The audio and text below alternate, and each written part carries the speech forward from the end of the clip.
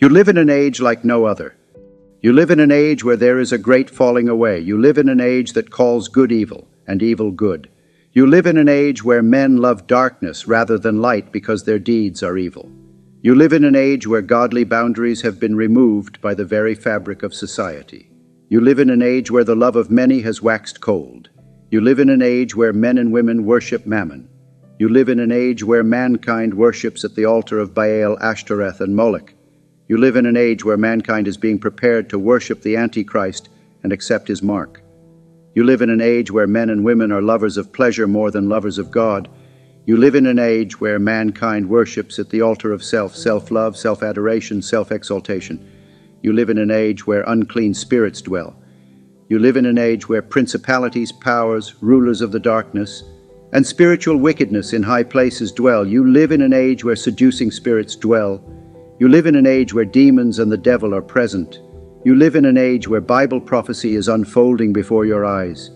You live in an age of deception, an age where the foundations of truth are constantly under attack. You live in an age where the very institutions that should be pillars of light are often infiltrated by shadows. Church, my dear brethren, is not exempt from this infiltration.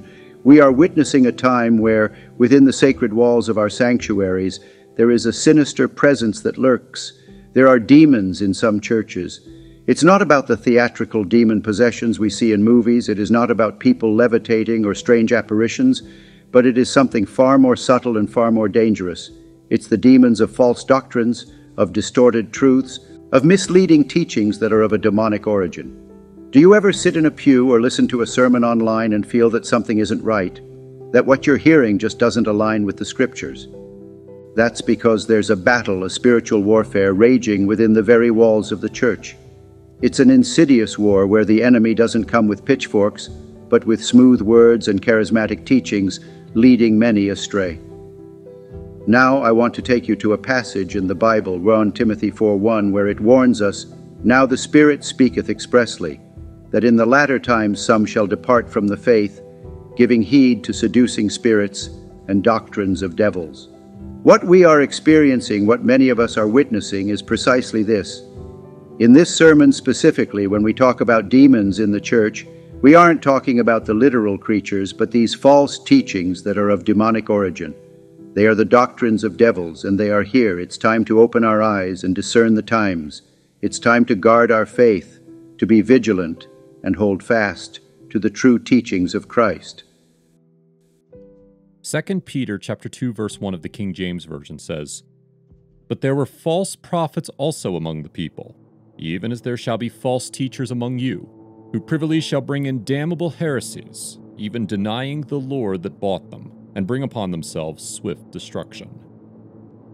We see in this verse that Peter acknowledges that false prophets have always plagued Israel, even in the days of the genuine prophets of God. People would attempt to gain recognition and build up a reputation for themselves by misleading God's people, by claiming that God had given them a message for Israel, when in actuality he had not.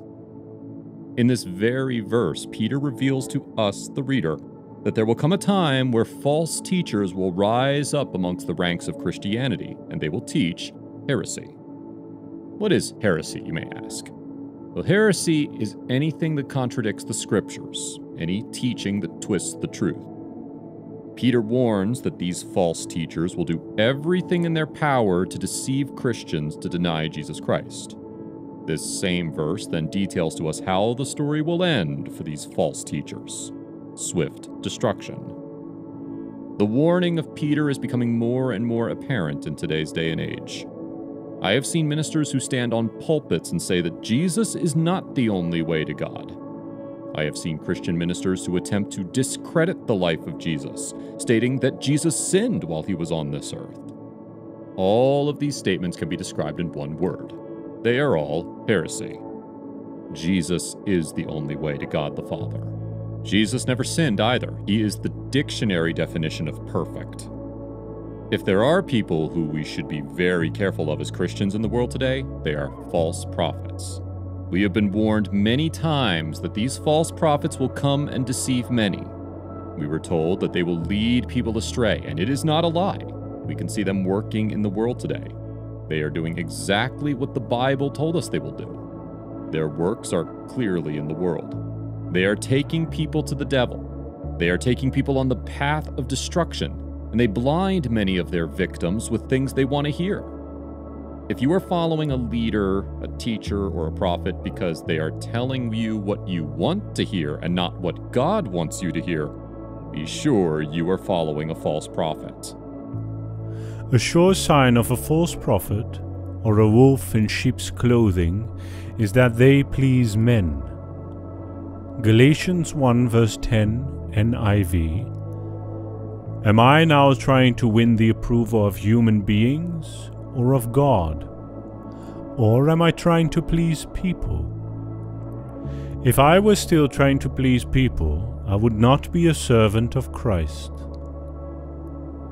One of the works of these false prophets is that they want to be recognized as good people, so they please men instead of pleasing God. They water down the gospel message. My friend, the Word of God is not there to make you feel better about yourself or improve your self-esteem. The gospel message is there for you to be saved. The gospel message is there to guide you into the kingdom of God, and the way only to do that is by first acknowledging that you are a sinner, and the wrath of God is the just reward for a disobedient sinner, and that you must be born again. In this sermon specifically, when we talk about demons in the church, we aren't talking about the literal creatures, but these false teachings that are of demonic origin. They are the doctrines of devils, and they are here. It's time to open our eyes and discern the times. It's time to guard our faith, to be vigilant, and hold fast to the true teachings of Christ. Although the demons themselves are not standing up on the pulpit preaching in these churches, their teachings are being taught by human beings. This is just as effective as the demons themselves preaching it. You know, when we speak of a doctrine, we're talking about a teaching or a set of principles. So when we come across this term, doctrines of demons, in the Scripture, what we're seeing is the teachings or principles put forth by demons. Now, the word doctrine can be used in reference to the biblical teachings of a church or even a pastor. But when Paul wrote to Timothy in 1 Timothy 4:1, he was cautioning him about the ungodly, erroneous teachings that come straight from Satan and his demons. These aren't just harmless ideas, they're dangerously deceptive. Those who get ensnared by these doctrines of demons, the Scripture tells us, will fall away from the faith. This means they'll depart from the foundational truths we hold dear about Christ's gospel. Let me emphasize this. Heeding to the doctrines of demons isn't just a minor misstep. It's a serious deviation from the truth of Christ's gospel. It is literally a heaven and hell issue. There are teachers in churches, in pulpits up and down this country who are teaching doctrines and beliefs literally from the very pit of hell. They are teaching things that are completely against the teachings of the Bible. In some churches, they don't even use the Bible. They don't even see the Bible as the Word of God. I recently heard a minister preach a sermon on how Jesus is one of many roads to God. Can you imagine? I recently heard a preacher attempt to twist Scripture to argue, adopt, and defend his sinful lifestyle. And you know what shocks me? In all honesty, it scares me. It doesn't shock me, it actually scares me. Yes, I chose the right words. What I'm about to tell you scares me, and it should scare you too. These false teachers who were preaching doctrines of demons, their churches were full. Their congregations were full. Literally hundreds of people were deceived, agreeing with a pastor who is twisting Scripture and promoting doctrines of devils. Now, what really scared me was just how many were in their congregation. Even a light glance at the Bible would tell you that this person is teaching in error, but their churches were full. I want you to think of the worst false prophet you have ever seen, and I want you to look at the congregation and just look at the amount of people who are sitting and listening to this person, who genuinely believe that they are men or women of God when they are actually wolves in sheep's clothing. It honestly scared me, just the sheer volume of people who are being deceived, who are being led down the wrong path by the doctrine of devils and the ministers who preach these doctrines. The number of people in their congregation showed me several things. 1. Deception is real Deception is powerful, and doctrines of devils are nothing to be played with. 2. The worst thing about deception is that those who are being deceived don't even know they are being deceived. 3. Trust the Bible. Trust the Bible and the Bible alone. Because when you have been in the ministry as long as I have, you see people who start with sound doctrine and good intentions, and somewhere along the road they begin to propagate doctrines of demons. Trust the Bible, not men. Men change, women change. The Bible never changes. If you are confused, go to the Bible. If you are lost, go to the Bible. If you are unsure about a topic, go to the Bible. Your final authority is not a man, woman, church, congregation, denomination, YouTube channel, a vision you saw, a dream you dreamed, your mother or your father. No, no, no. Your final authority, if you are a believer, is the Holy Bible. People change. The Word of God never changes. There is a rise in churches preaching doctrines of demons. In our contemporary digital era, the rise in teachings, doctrines, and spiritual movements is unprecedented. The Internet provides a platform for voices from all theological perspectives, including numerous self-proclaimed prophets. There are so many self-proclaimed miracle workers. There are so many self-proclaimed bishops. Everyone in today's era gives themselves a title. I am Pastor so-and-so, or Bishop so-and-so, Apostle so-and-so. I am Prophet so-and-so, or Prophetess so-and-so. Do you know the title the Bible gives Moses at his death? Deuteronomy 34:5 reads, So Moses, the servant of the Lord, died there in the land of Moab according to the word of the Lord. Moses, the servant of the Lord. Humble. Moses was a man who God spoke to in a burning bush. Moses is a man who turned a stick into a snake. Moses is a man who made the Nile River turn to blood. Moses is a man who called the plagues to cover the land of Egypt. Moses is a man who parted the Red Sea. Moses is a man who made bitter water sweet at Marah. Moses is a man who brought forth water from a rock at Horeb. Moses is a man who called down manna from heaven. Moses is a man who appeared with the glory of the Lord on Mount Sinai. Moses is a man who brought forth water from a rock at Kadesh. Moses is a man who ascended Mount Sinai and received the 10 Commandments from God. Moses is a man who saw the back parts of God. Moses is a man who made his face shine after being in the presence of God. And yet the Bible describes him as simply the servant of the Lord. With all he did in his life, he is simply the servant of the Lord. That is what we should all aspire to. Recently, there has been a massive trend on the internet where more and more people are claiming to have gone to heaven or hell. When listening to such things, be very careful that the person is not espousing doctrines of devils. I mention this because a member of my church recently showed me a video of a young man who claimed to have gone to both heaven and hell, and the things which he stated contradicted the Word of God. The truth is, God can take someone to hell or heaven because He is God. He is not held accountable to me or you. However, our authority should be rooted in the Bible and not someone's personal experience. People's personal experiences do not trump the Word of God. Be careful that you are not listening to a doctrine of devils. The safest thing to do is to stick to your Bible.